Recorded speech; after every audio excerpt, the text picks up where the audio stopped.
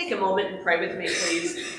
Lord, let the words of my mouth and the meditation of my heart be pleasing unto you. Fill my lungs with your breath, my mouth with your message. Let all that I say and all that I do bring honor and glory, Lord, to you and to you alone. In the name of Jesus, amen. So we thought about this week, what's the purpose? What's the purpose of the Bible?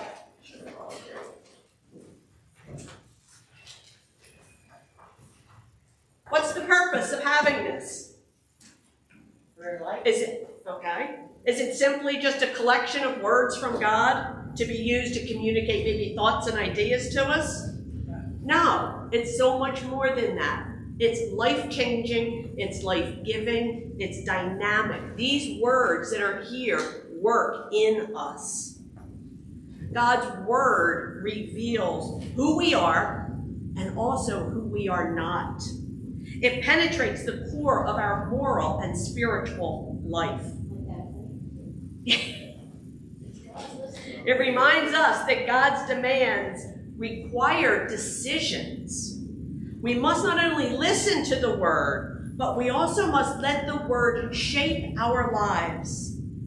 And it can't do that if it just sits on a shelf and collects dust. Now, I'll admit, I have a lot of Bibles that are sitting on my shelf collecting dust. Shame on me? No, because I can say that I have 4 Bibles that are on my desk that I look at every single week. I just happen to have an abundance of Bibles. But if you have a Bible at home and it's dusty, dust it off, open it up. As Christians, we must also always remember that the purpose of the Bible is to call us back to God by retelling the story of salvation that culminates in life, death, and the resurrection of Jesus Christ. But we cheapen the Bible when we use it to promote our own agenda. St. Augustine, who was a prolific writer, who produced more than 110 works over a 30-year period, he was known as a Christian philosopher. Well, he was not always a Christian. He was raised in the faith by his mother, Monica. However, Augustine drifted from the faith. He became involved with someone out of wedlock, had a child with this person out of wedlock. He joined a cult and taught rhetoric. He moved to Carthage in Africa, and there he began listening to some sermons of St. Ambrose. He was surprised and he learned the nature of the messages. Augustine did believe the facts of Christianity. He simply didn't want to make the commitment required to go with that belief. So he was out in his garden one day to think, to just sit there and meditate. And as the story goes, he heard a child's voice saying to him, "Take up and read, take up and read." And he thought back and he couldn't figure out why these words were coming to him. They weren't words from a song he knew as a child. They just made no sense to him. But he did it. He opened his Bible and he read this verse. "Because we belong to the day, we must live decent lives for all to see. Don't participate in the darkness of wild parties or drunkenness, or in sexual promiscuity or immoral living, or in quarreling and jealousy. Instead, clothe yourself with the presence of the Lord Jesus Christ." And that was Romans 13 and 14.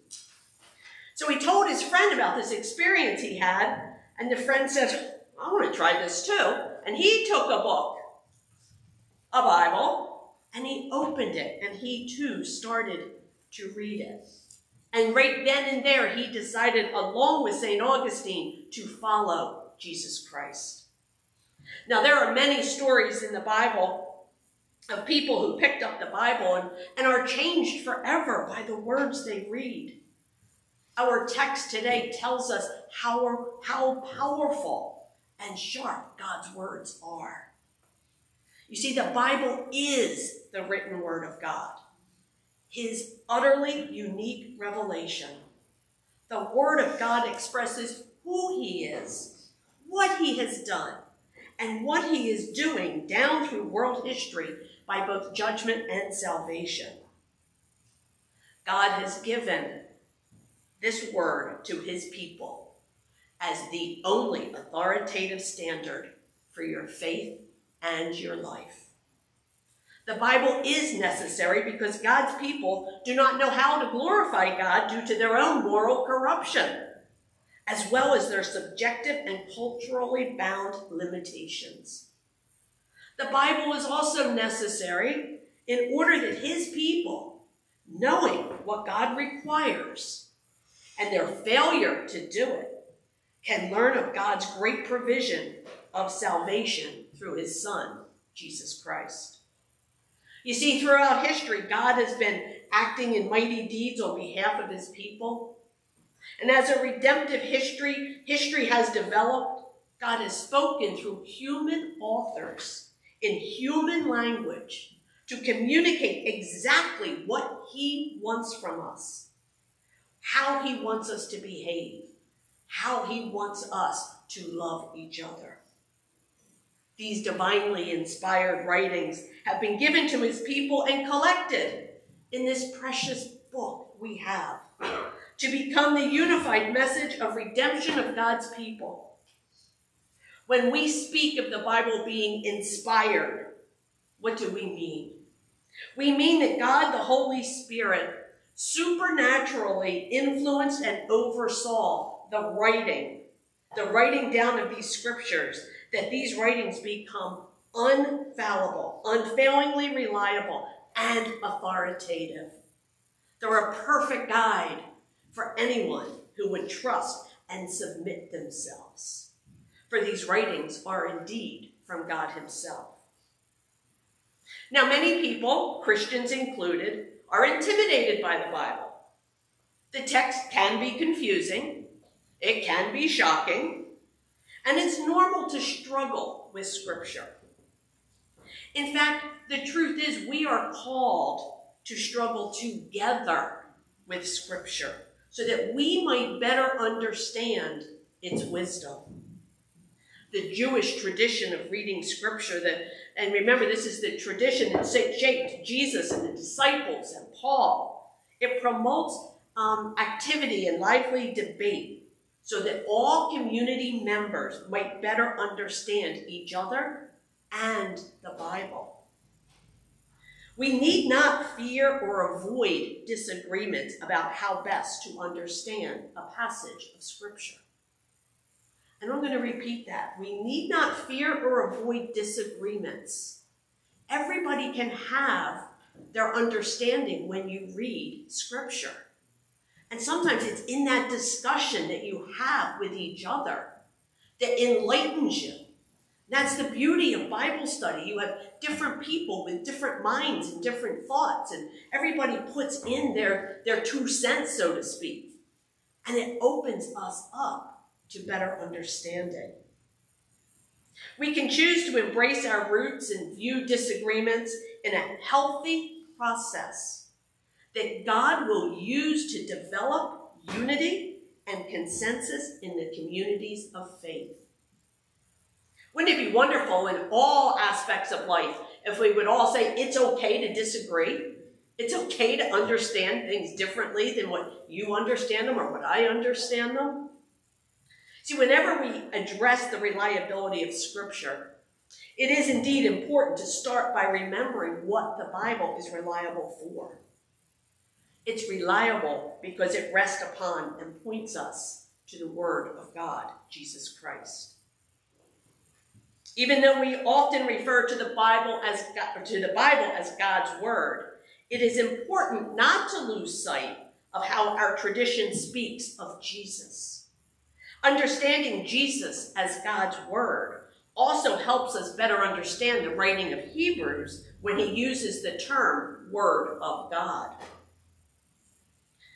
So then the question becomes, how many times have we used Scripture to prove a point or promote our own agenda? Are you using it to help you clearly see who you are and how much you need God's grace? When we use the Bible just to promote our own agenda, we keep it from challenging us and drawing us into a deeper relationship with Jesus. Many people will take the Bible out of context, using it to promote their own thoughts. You could probably find a singular scripture, I'm sure if you looked hard enough, that would justify just about anything you want to justify in the Bible. Here are some examples.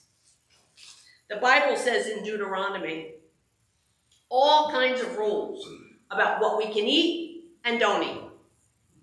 Right? Remember? So you can eat, in case you're interested, you can eat locusts or grasshoppers or crickets if you so choose.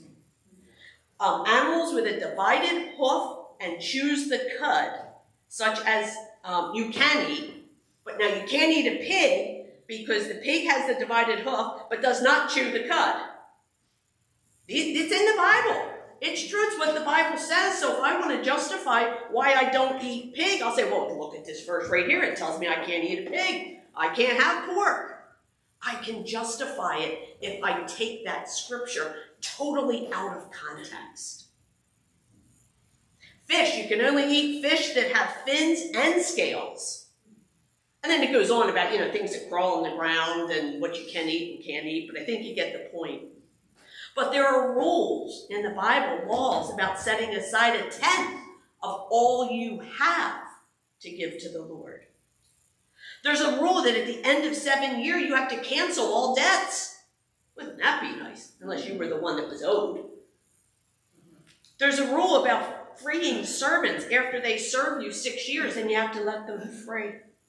There's rules about marriage. There's rules about having 2 wives and whose baby is considered the firstborn and which baby gets to have the firstborn rights.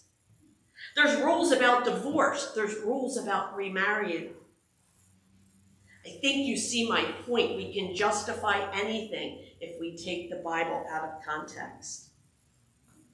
All of these rules and laws have to be taken in the whole big picture, not just one verse, and not to prove your personal agenda. There was an article I read that talked about a politician who said, we have to put on the full armor of God to take a stand. So he's quoting the Bible, right? We got to put on a full coat of armor.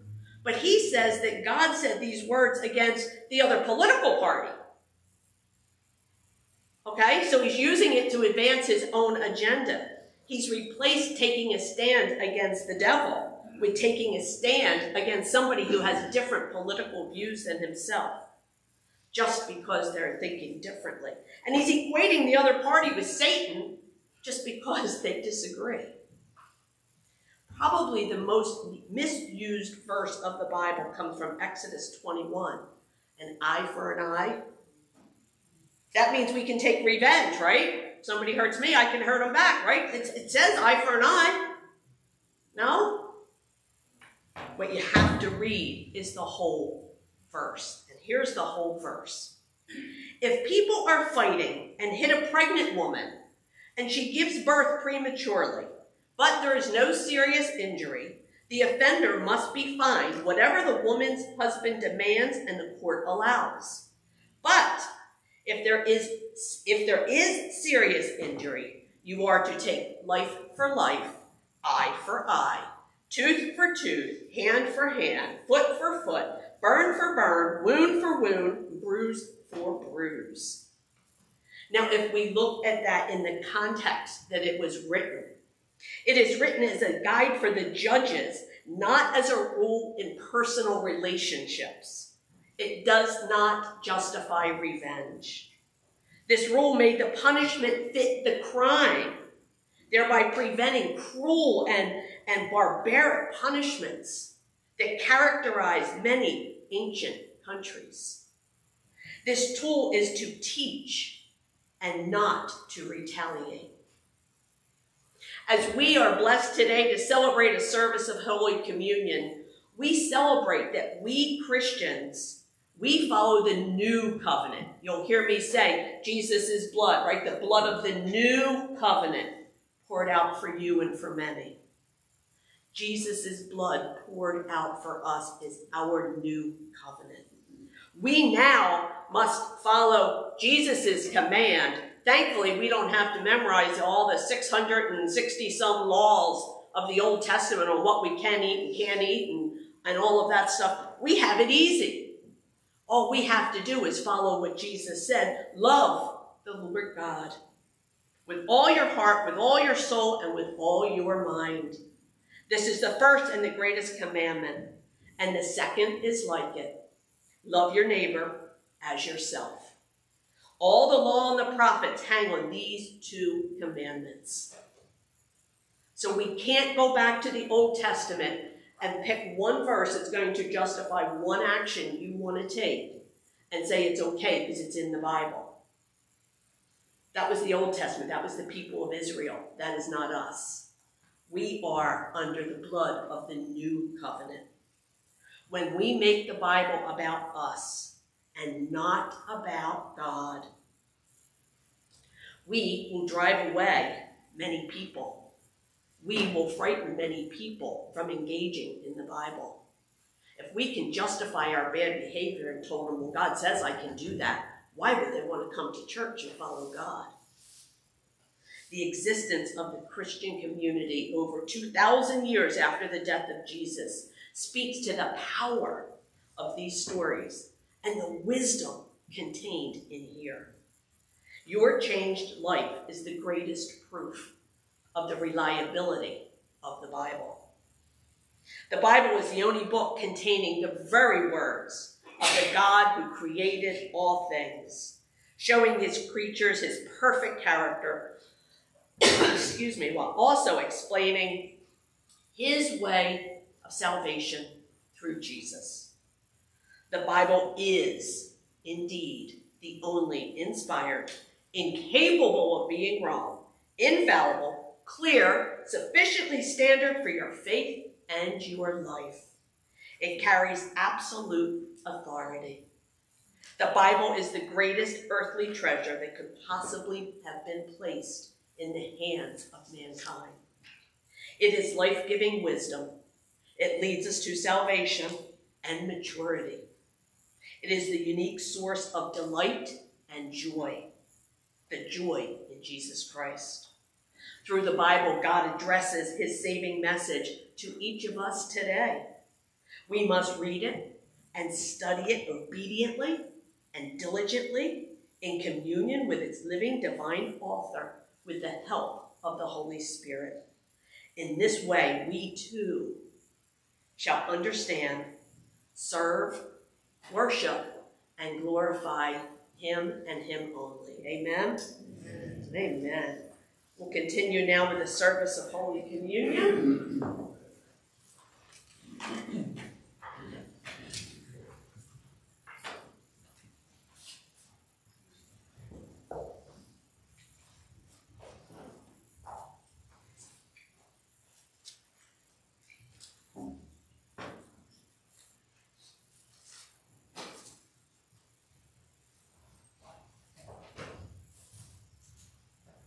So I ask you to reflect on these questions each month.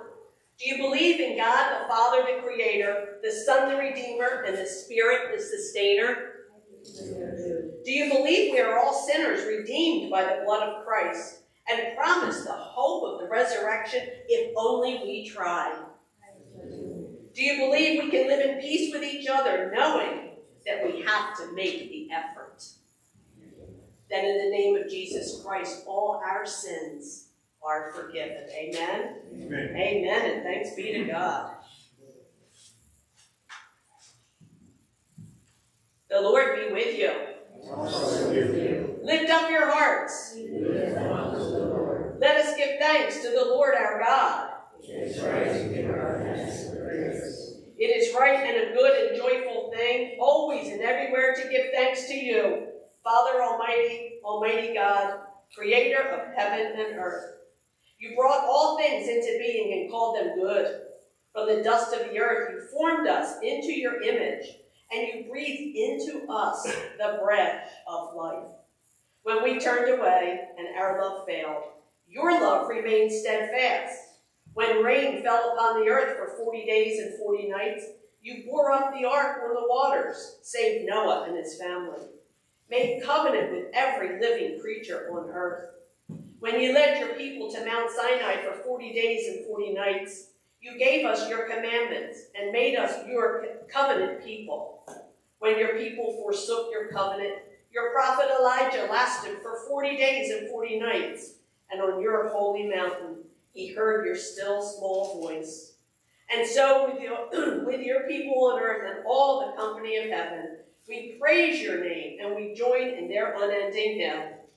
Holy, holy, holy Lord, God of power and might, heaven and earth are full of your glory. Hosanna in the highest. Blessed is he who comes in the name of the Lord. Hosanna in the highest. Holy are you and blessed is your Son, Jesus Christ. When you gave him to save us from sin, your Spirit led him into the wilderness where he fasted 40 days and 40 nights to prepare for his ministry. When he suffered and died on a cross for our sin, you raised him to life, presented him alive to the apostles during 40 days, and exalted him at your right hand.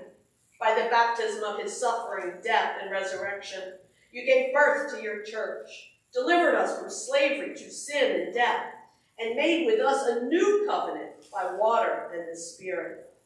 Now, when we, your people, prepare for the yearly feast of Easter, you lead us to repentance for sin and the cleansing of our hearts, that during these 40 days of Lent we may be gifted and graced to reaffirm the covenant you made with us through Jesus Christ. On the night that he gave himself up for us, he took bread, and of course the first thing he did was give thanks to his Father. And he broke the bread, and he gave it to his disciples. And he said, "Take, eat. This is my body, given for you. But do this in remembrance of me." And when the meal was over, the supper was done, he took the cup, and again he gave thanks to his Father. And he shared this with his friends, and he said, "Drink from this, all of you. This is my blood, the blood of the new covenant, poured out for you and for many for the forgiveness of sins. But do this in remembrance of me." And so in remembrance of these, your mighty acts in Jesus Christ, we offer ourselves in praise and thanksgiving as a holy and living sacrifice in union with Christ's offering for us, as we proclaim the mystery of faith.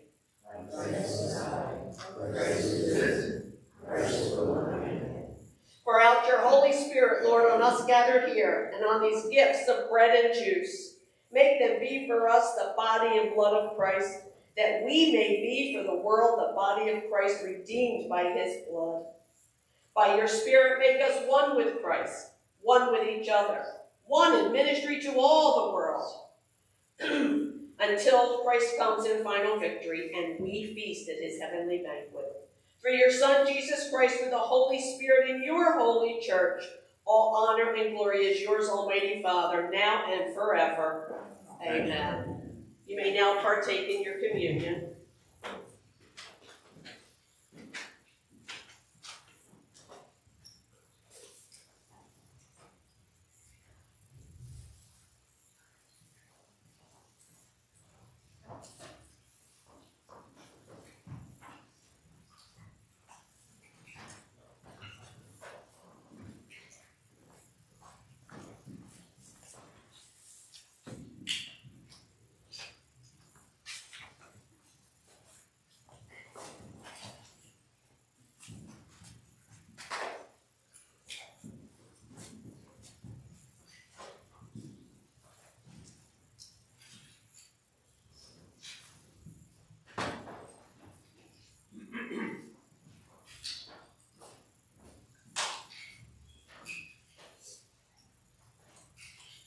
Would you please join me now and let us pray the prayer that Jesus taught us so long ago?